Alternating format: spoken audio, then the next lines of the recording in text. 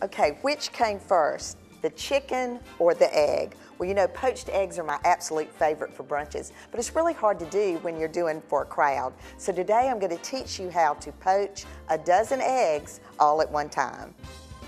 Fill each of 12 muffin cups with a tablespoon of water. Crack an egg into a measuring cup. And to avoid spills, you want to position the egg to hit the side of the muffin cup. Put into a 350-degree oven and bake for 8 minutes and check. If the whites aren't set, bake for another 2 minutes and then remove promptly with a spoon. I recommend serving it with greens and fresh vegetables or even on a piece of toast. Season and enjoy.